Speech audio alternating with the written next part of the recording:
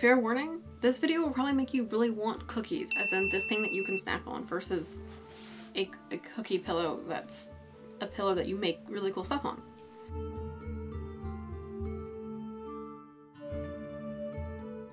Hello and welcome to Bookhoarding by Bianca. I'm Bianca. Sometimes we talk about books, but today I am continuing my journey to introduce people to bobbin lace making. Today's journey is about making a lace pillow, aka a cookie pillow. Is this something you can buy? Yes. But the point of my series on 101 lace making things is basically using things that you have around your house to test the waters to see if you enjoy this crafty thing before you invest a lot of money in buying the real professional grade stuff. If you're like me, then you get very distracted by new crafts, and that's kind of why I want to give you resources on making your own things to give it a try. Previously, I've already done a video on making a bolster pillow, and you can check that out right here. I also have a bunch of resources in the description about getting started, from setting up your, bobbins to doing anything else that you might want to do in this space, learning the history, getting some background on the different kinds of lace. All of that is in the description. While you're here, don't forget to like and subscribe because I'm going to be making way more lace stuff as we go.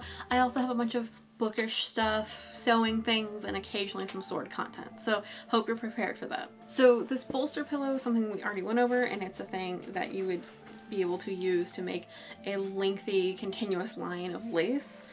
And you could probably do a little bit of that on a cookie pillow, but not to the same extent.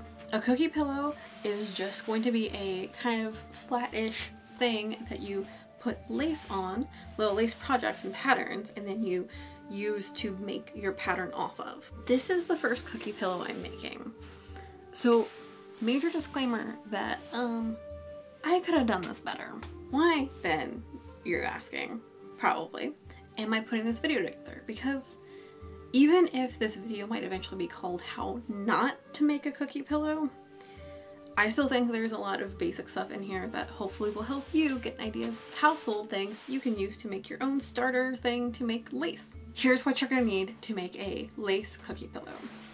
I used a big piece of cardboard for the base of this. You're gonna need some felt or fleece or whatever you want to call it.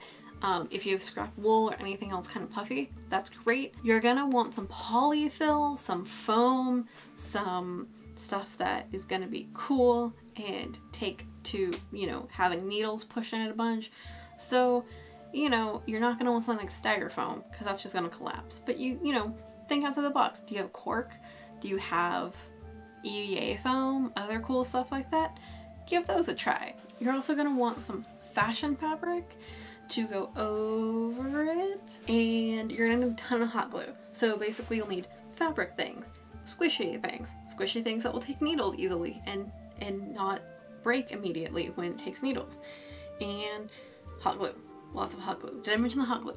I'm about to show you the process of me making this, and again, fair warning, I forgot to add the foam that I have to make this more sturdy and useful over a longer amount of time. I will probably eventually add that foam in here because I just basted the outside on, but for now, here's my DIY, and I hope it's at least helpful getting you the concepts about how to get started on making your own lace pillow. Alright, so if you watched my previous video, I had a big piece of cardboard to use for the base of my other thing, and I'm continuing to use just a large piece of cardboard.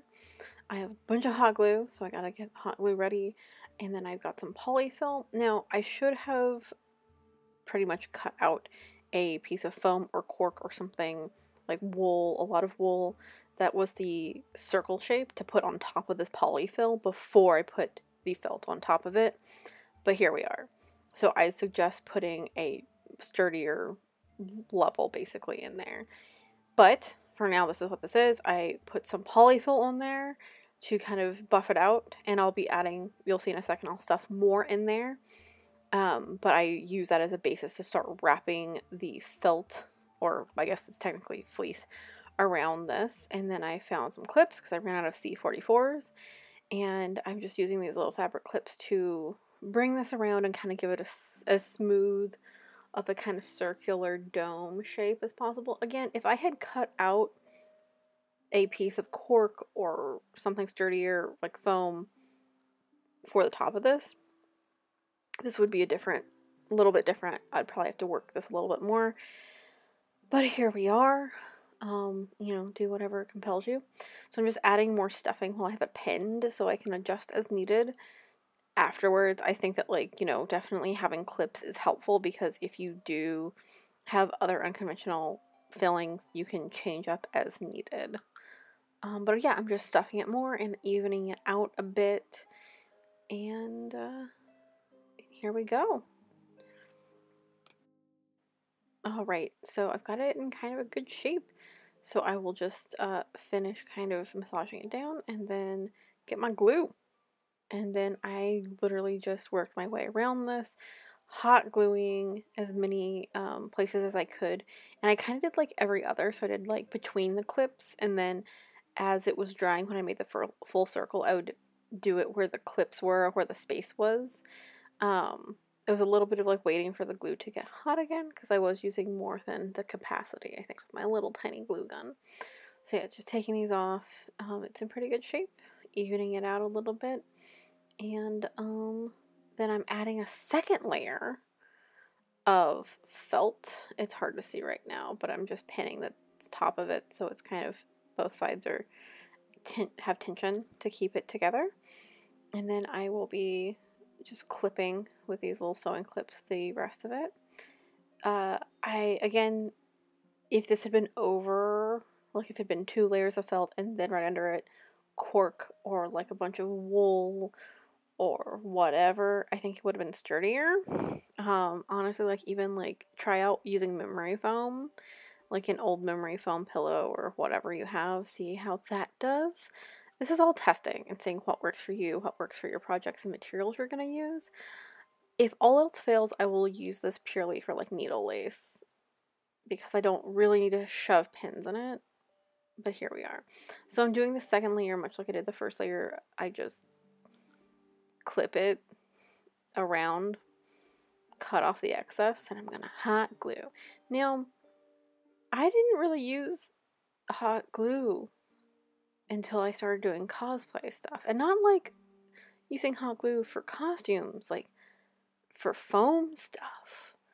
And for this stuff, you can see me dancing and trying to shove more hot glue through my glue gun. My God. Anyway, so that's why my hot glue gun's very tiny, and I'm just kind of like, I don't know what I'm doing. You can totally piece part of this too, like, especially the bottom, because it doesn't really need to be smooth. I'd say for the top, you don't want to piece it, but for the bottom part, I just wanted it to not just be cardboard.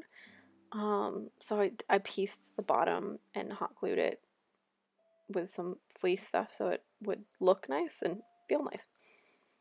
That's what that is. Brownies did teach me how to use hot glue. That's where I got all my hot glue burns and knowledge. Brownies. And then I dropped out after we got cookies. Anyway, so I was dumb and forgot to film the final part after you do this, which is just putting the fashion fabric on. And literally I just cut a square of fashion fabric and I basted it on with thread to this thing. That's it. So that's all you need to do to finish this. Thank you for joining me for another disastrous, chaotic day of crafting in my house. I'm going to be doing some little lace DIYs on here, and I'll actually leave it like this for a while and show you how it goes without the foam so that you get an idea of like the struggle with and without foam. Could I have just re-recorded this whole thing or redone this whole project? Maybe, but you know what? Sometimes it's good to see that not everything's gonna be perfect. Not everything are you gonna like ace the first time you do it.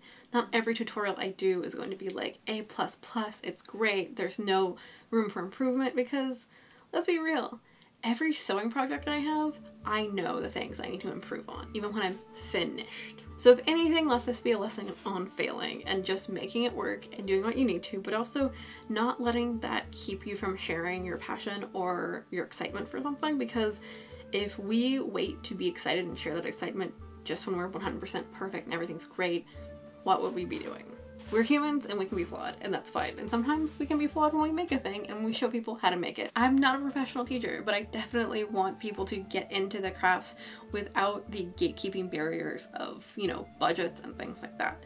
So that's why I'm making these tutorials. They're not going to be perfect. They're not going to be as amazing as the amazing teachers that I will definitely link in the description. But, you know, they work and they're free. These tutorials are literally free for you to consume and criticize and take from it what you will. If you enjoyed what you saw today, please don't forget to like, subscribe, share, hit that bell notification so you can see all the wild and wacky stuff that I apparently do incorrectly and correctly sometimes. Do stick around because I have not only more lace making stuff ahead, I've got more fun little crafty things, book content, and sometimes I do dabble in swords, so stick around for that. If you like what you saw and you want to support me, even though I am chaotic when I craft things and sometimes leave out whole directions, please don't forget to check out my Ko-fi and my Patreon. Reminder that patrons at my Lizzie Bennett tier and above get a special shout at the end of all of my videos, like right now. Thank you for joining me, and go get a cookie, because I've been talking about cookie pillows this whole time and I just really want cookies now. If I made enough cookie pillows, would Scrap Monster become the Cookie Monster?